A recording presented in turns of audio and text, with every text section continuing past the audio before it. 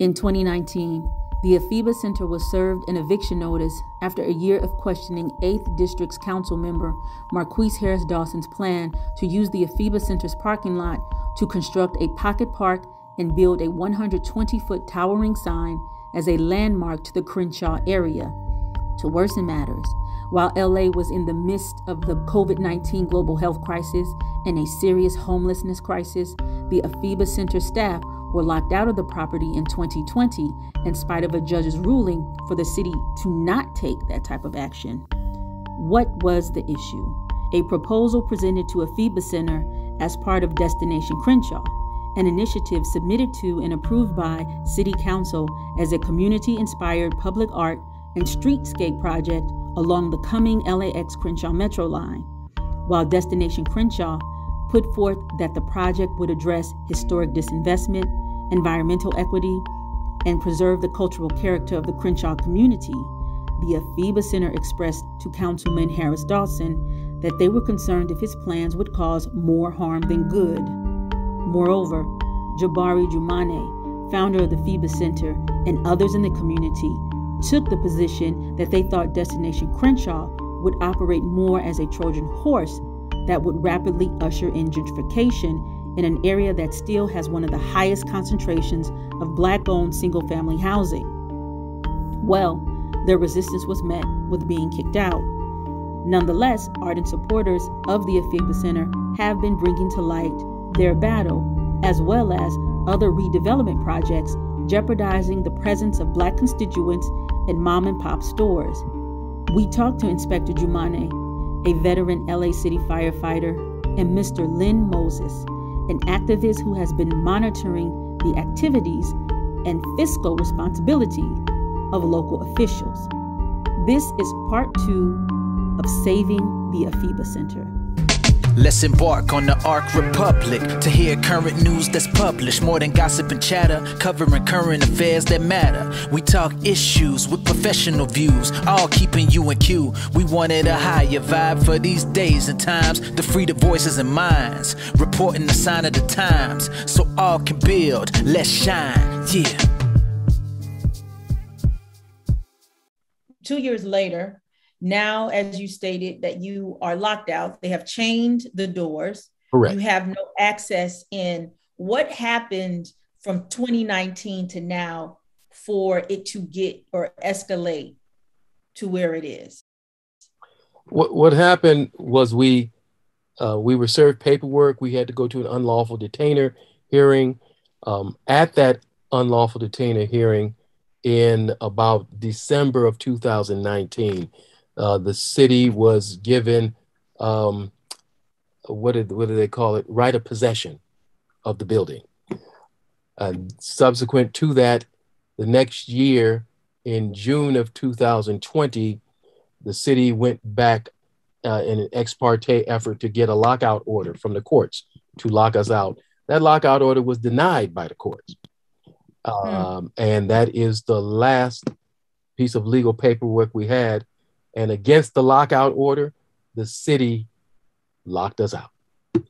It was not the sheriffs. They have said time and time again, the sheriffs did it. No, the sheriffs did not do it. We had community individuals who were there taking pictures of the city employees who, under the direction of Marqueece Harris-Dawson, locked us out of the building. So let me, in speaking to a Representative Antoine Roberts in 2019, about this, about Councilman Marqueece Dawson's position about why they feel the AFIBA Center should lead. There were several reasons, and I would like for you to respond to those reasons. One of the reasons stated was that there were not enough community events that happened at the AFIBA Center. Can you respond to that?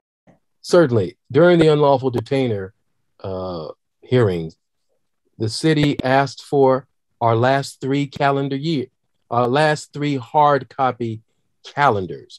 And they followed that with a question saying, how many events on average per month do you all put on at the AFIBA Center for the last 3 years? We were able to demonstrate scanning them copies of all 3 years of calendars.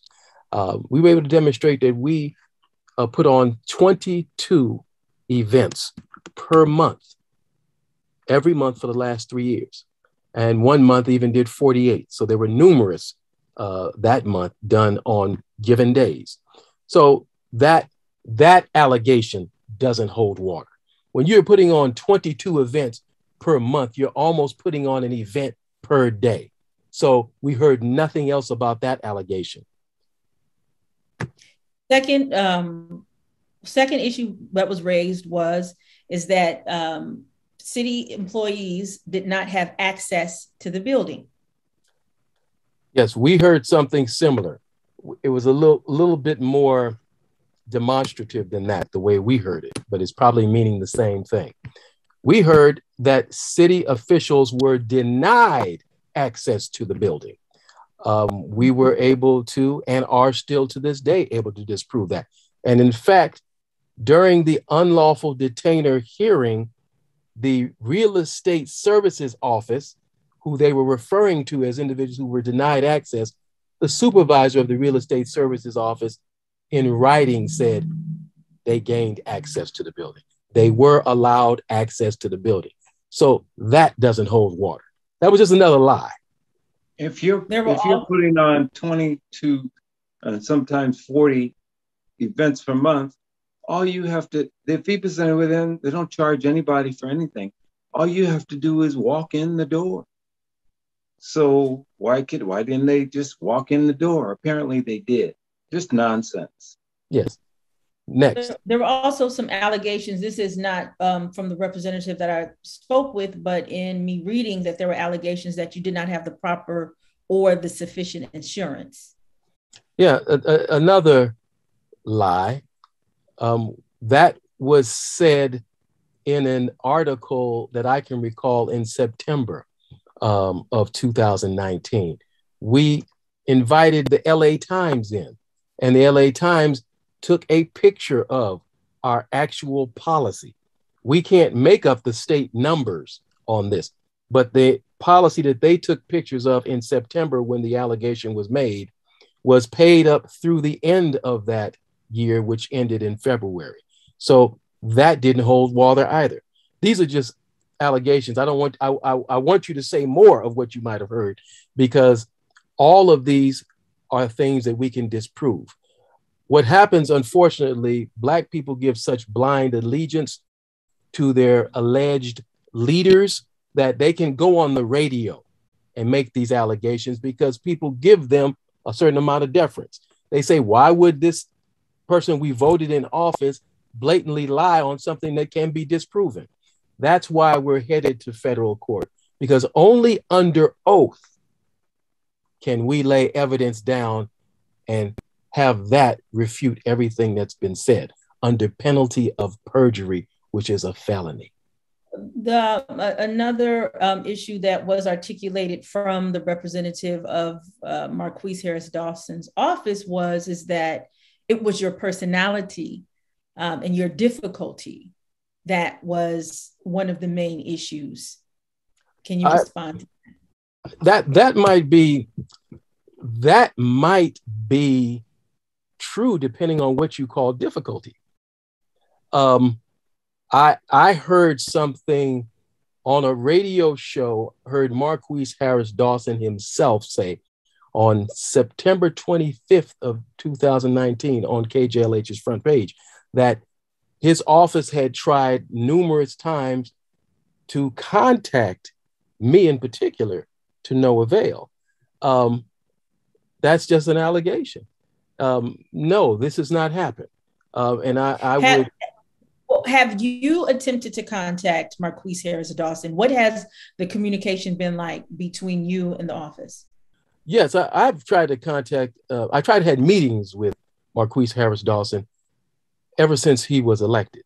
When he was running for office, he elected 2015, I believe. Ever since he ran for this office, his campaign office was 1 block south of us in the shopping center. I went down there, did meet his wife, left my number, would like to speak to him. about some things that we might be able to work on to be of assistance to the AFIBA Center. And I've seen him numerous times and asked him if I might be able to get a meeting with him before any of this tension started. I was always referred to someone who was his scheduler or another person, or in other words, it never happened. Sometimes they would avoid even putting me on the calendar. And I think that's unacceptable of an elected official. You've got somebody who's a constituent, a stakeholder. What does it take you to, at some point, give this person audience? Total disrespect. So just in answering the way your question was formulated, that I was difficult, I might be difficult. We are now engaged in a full-scale battle for our survival. We are supposed to be difficult. We're fighting for the survival of our community, and all indications are that these people who are in these positions in city government are working to our detriment. So yes, we're pushing for an issue here that is definitely against their agenda. There's no compromise anyway. When I got wind of this issue, I made some phone calls, and one was to a fairly prominent person in the community. The name was Jamerson, let's just say. And I asked her, are you familiar with Destination Crenshaw project? And she said, well, yes, I'm the executive director. So I started to tell her, the community is against this. There will be boycotts. There will be this and that. Because we had run into on another occasion, and she saw what CMTAP and others could do. The first thing she said was, oh no, we can't have that. Our vendors will pull out.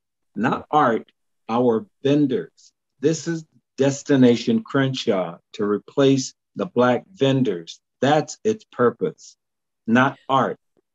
Art is just a fluff. Well, I think it's really interesting in me understanding what Destination Crenshaw was. I even got confused, but I discovered, and it was confirmed by Marqueece Harris-Dawson's office, that there are two versions of Destination Crenshaw. There is the project that was proposed to the city council, but there also is a nonprofit organization with the same name that collects money. That's right. It's a nonprofit organization. His chief of staff was the chief financial officer of Destination Crenshaw, which, of course, we sent that information to the FBI. This is an elected official's chief of staff on a nonprofit collecting tens of millions of dollars from the city. Obviously illegal. So, but anyway, we met with Perkins and Will, the design team, Dawson's staff members, and the Destination Crenshaw representative, CEO. We met, they said, with Jabari, myself, and another gentleman on our side. And they said, okay, based on what we've heard, this is all on hold. Give us a week, or give us 2 weeks, I think it was, 2 weeks, and we'll get back to you on the changes where we can start making. I got a call back in 2 weeks, and she said they're not willing, because I had several conversations with her, they're not willing to do anything. I said, nothing? They're not willing to make any changes. Mm-hmm. And I said, why? She said, because they own the land. They own the property. So basically, it doesn't matter how many times Jabari tried to meet with this guy. They don't care about that. They're arrogant. They just want it out. They feel mm-hmm. it's theirs. We feel it belongs to the people. And that's the way it's going to end up when this is all over. And let me add, go ahead, Brother Lynn. I'm sorry, I didn't mean. No, I just call it a premonition or a foreboding. the AFIBA Center will be back in the hands of Brother Jabari and the community. And that's really what it is, in the hands of the community, instead of Marqueece Dawson and his puppets, his gentrifying puppets. And I just wanted to just jump right on what Lynn is saying. When people, our community is so uninspired and unempowered that when they hear something like this property is owned by the city, it doesn't connect with them that the city has purchased everything it has with the money of the people. You have something to say about everything that is owned by the city as a taxpayer, as somebody who is a stakeholder. And we have been so devalued that we've internalized that sense of being devalued, and thinking that we can make no demands whatsoever and we should roll over. So that is why we are still in this fight. This fight is not just for the AFIBA Center. This is for the heart and the soul and survival of the African-American community. And based on that, this is a very pivotal issue Jabari just mentioned. This isn't just about the AFIBA Center or even Crenshaw. When they get through with Crenshaw, guess where they're going? They're going to Vermont. They're going to Western. Mm-hmm. This is about gentrification 101. South Central Los Angeles has the highest concentration of single-family residences, not in Los Angeles, not in California, not in the United States, but on the planet. Wow. The major source of wealth building for the average person is a home. So what does that translate to? Trillions of dollars in mortgages, in development, in construction. That's what the AFIBA Center and the struggle for Crenshaw and the Crenshaw area and Nexus coming, Vermont and the rest of, they want all of it. Vermont, Athens Hill, where I was raised. Yep. Mm-hmm. Mm-hmm. It is all down Crenshaw. It is all down Crenshaw. When we say Dorset Village, when we say Ralph's has moved out on Crenshaw and Slauson with no ingenuity offered by the councilmen to support progressive individuals coming in there and doing something for the community. When we talk of Nipsey Hussle's place on Crenshaw and Slauson, we talk about the AFIBA Center. When we go further north to the Employment Development Department, the EDD building, we go still further north, we go to the Baldwin Crenshaw Mall. That's what I was going to mention. I was going to mention that. Yes, go ahead. I'm sorry. I'm listening. Yeah, a revolutionary community effort was put in place and dollars were raised to appropriately take charge of that facility. At a time where we say Black Lives Matter, demonstrate they matter with a revolutionary project like that and get behind it. Marqueece Harris-Dawson this is also in his district, has not said one supportive peep about trying to see that the community own that facility. So it is now on shaky ground whether or not we will even be able to take it within our hands and within hold of ourselves the opportunity to take over that mall. So what Mr. Jumaane is talking about is that recently, there's been a bidding war that has been going on in the sale of Baldwin Hills Crenshaw Mall. A lot of people don't know that's actually the first mall that was built in the United States.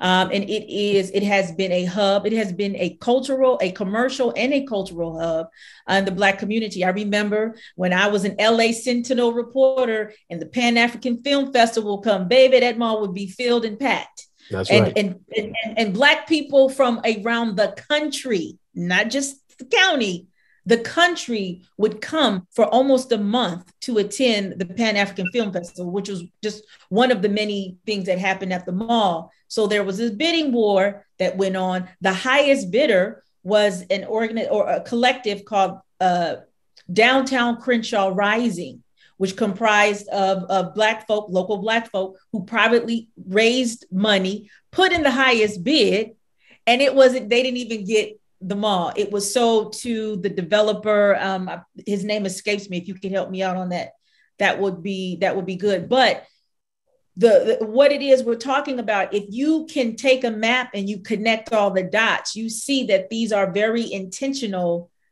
projects or takeovers, that are going on in the area.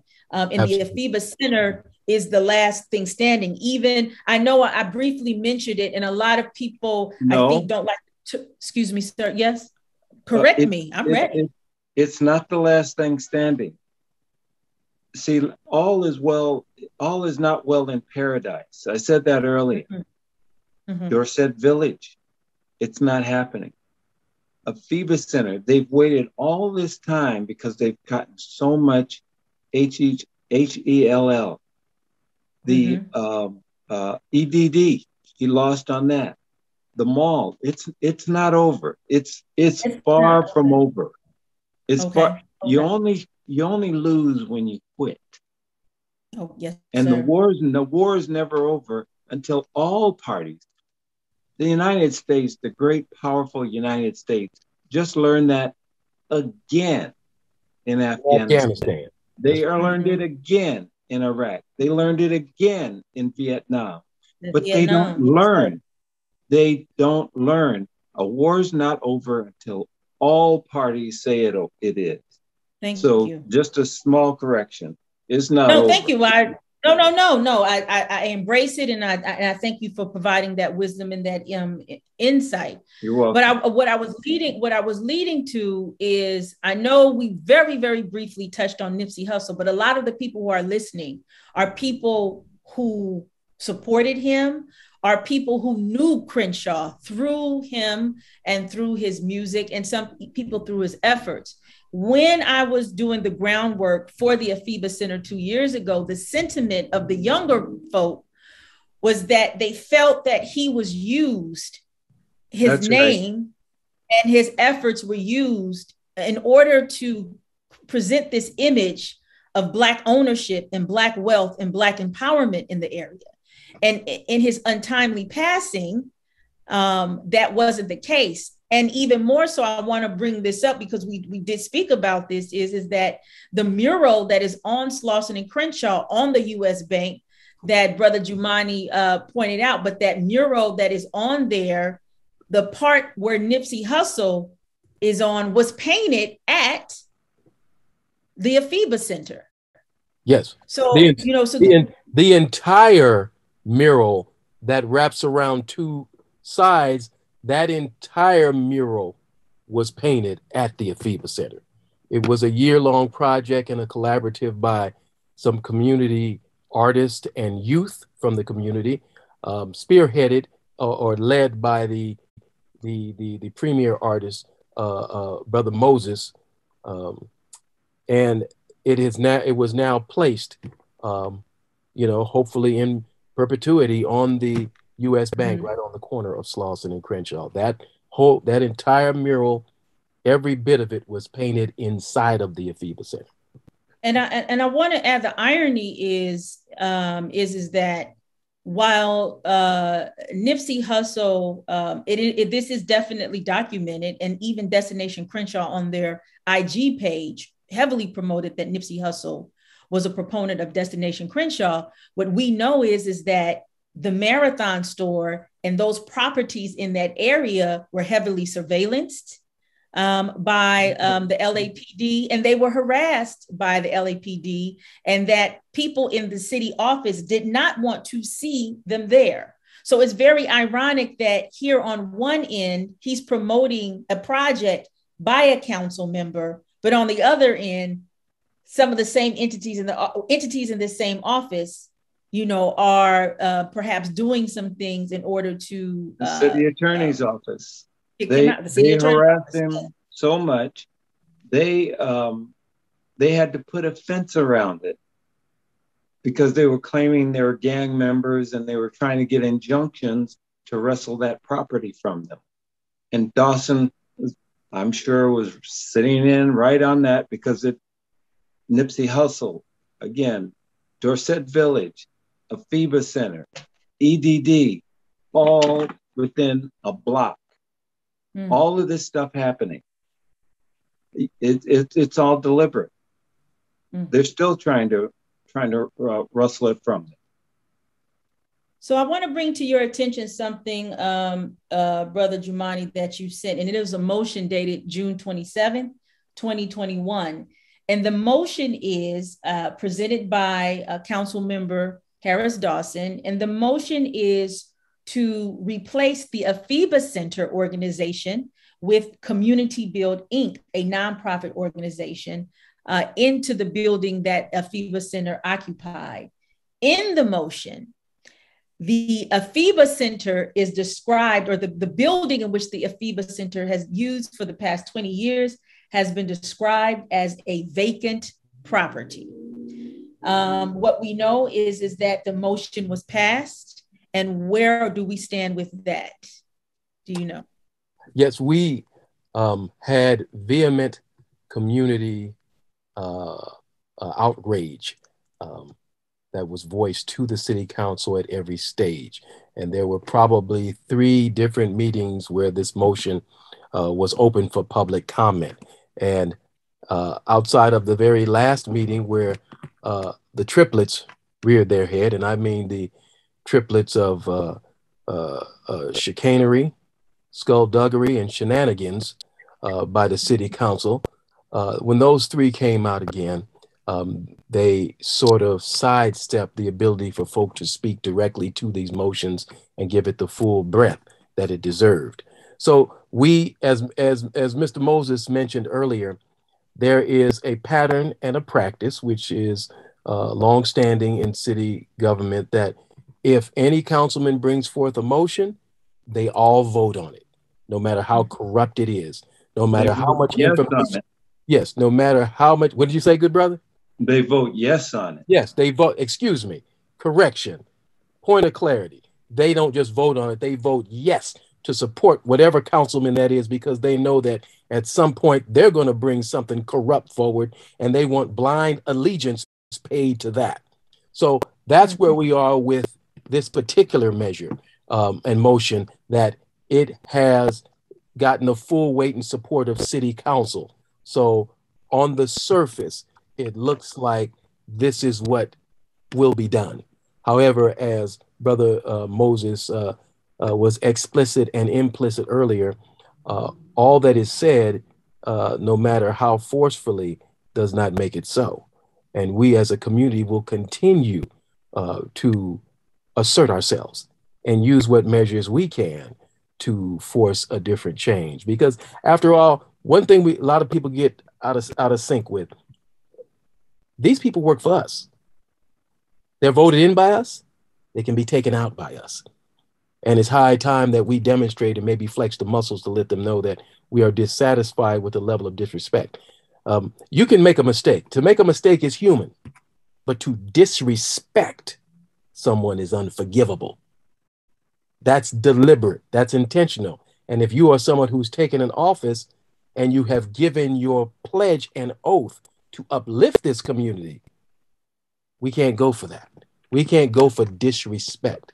So that, at this point, speaking to your question on the motion itself, City Council has voted at every stage, all 3 stages, to approve this measure. Which was a foregone conclusion. I mean, it's just the system that's in place. And that's why Dawson can go. He has the luxury offices I've talked about on Crenshaw. It's just the beginning of it. It's just continually. He has $433,000 in 2018 for a move to the Fame building and a $10,000 a month lease. The biggest one, his original office at 8475 Crenshaw Boulevard. You want to know the price tag on remodeling this place? This $8.3 million. Oh, you know why? Because that's right there in stone's throw of the stadium, right?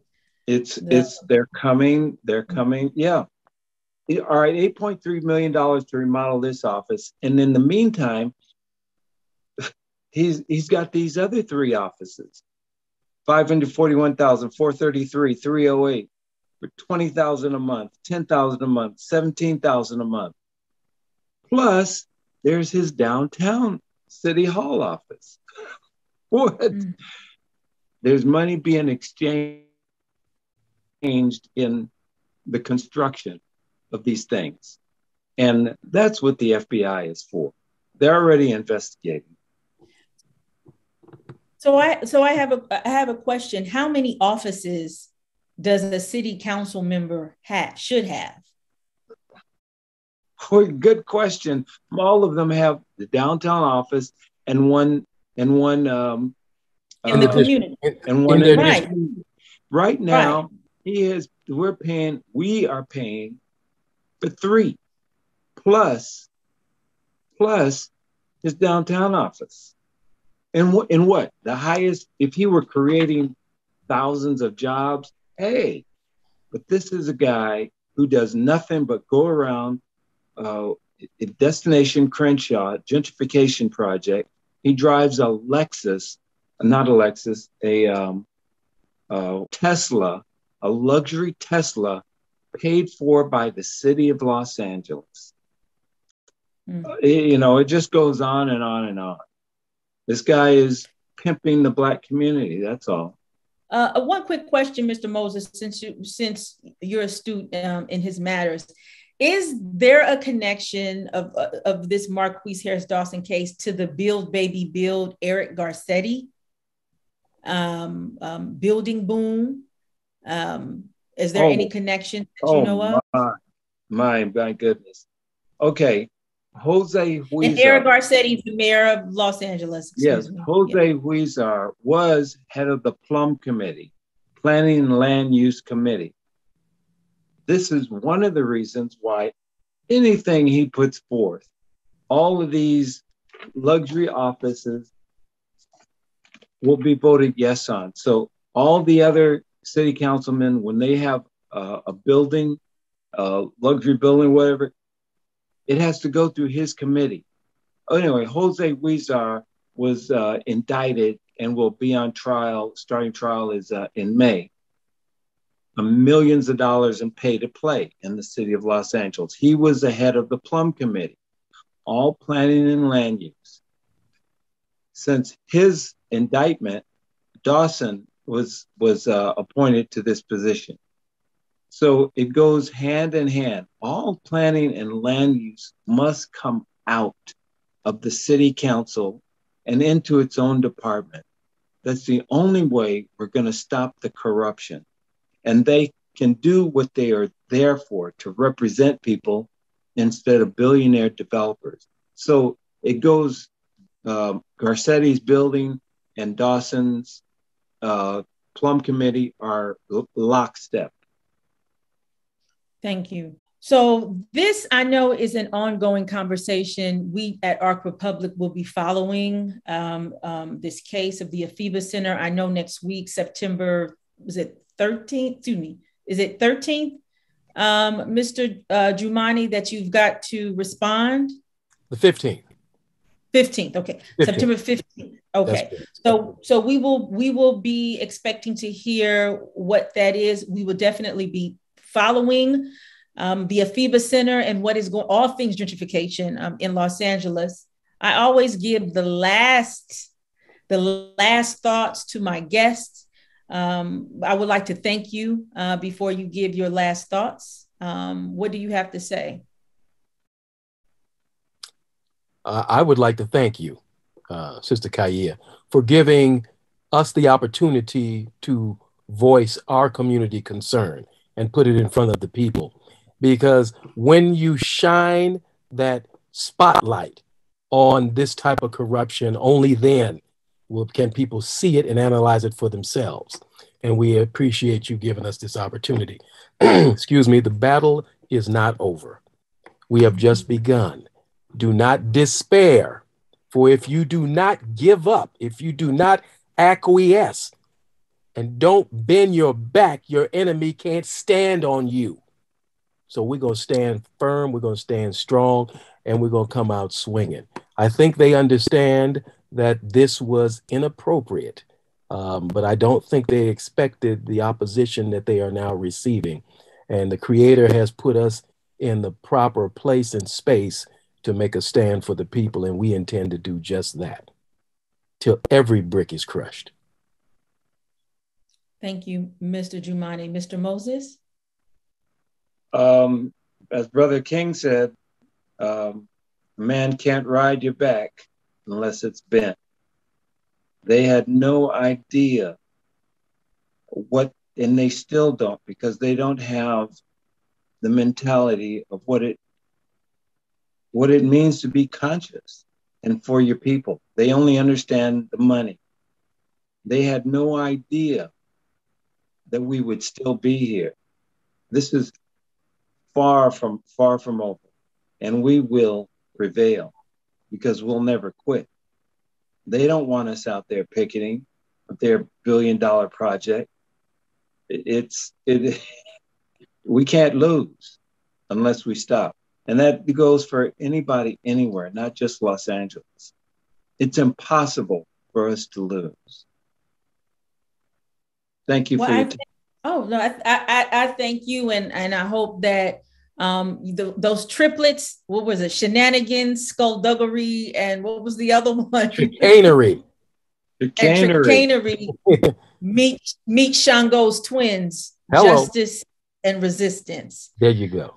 We will be following this. I thank you, Mr. Jabari Jumaane of the AFIBA Center, and community activist, Mr. Lynn Moses. May we move forward in progress. This is blessings to you. Thank you. And Arc Republic as well. Let's embark on the Arc Republic to hear current news that's published. More than gossip and chatter, covering current affairs that matter. We talk issues with professional views, all keeping you in queue. We wanted a higher vibe for these days and times to free the voices and minds, reporting the sign of the times so all can build. Let's shine, yeah.